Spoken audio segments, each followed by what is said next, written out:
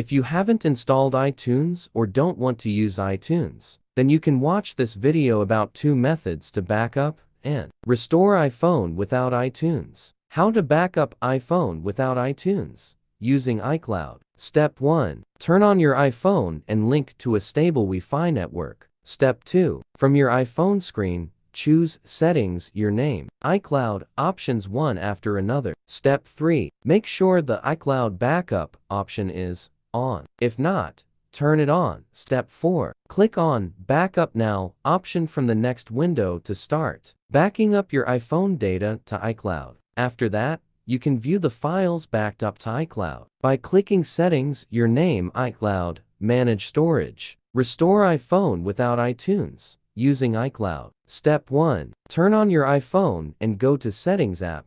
Step 2. Choose General option and then tap on Reset. Erase all contents and settings from the new window. Reset and restart your iPhone. During setup, choose Restore from iCloud Backup under Apps and Data. Log into your iCloud account to restore your backup to the iPhone. Method 2. Backup and restore iPhone without iTunes via Mobican Assistant for iOS. Better. Mobican Assistant for iOS is your best choice to transfer everything from your iPhone, iPad and iPod to computer quickly and safely, and vice versa. It can do mostly what iTunes can do for you. How to backup iPhone without iTunes using Assistant for iOS. Connect your iPhone to your computer using a USB cable and open the software.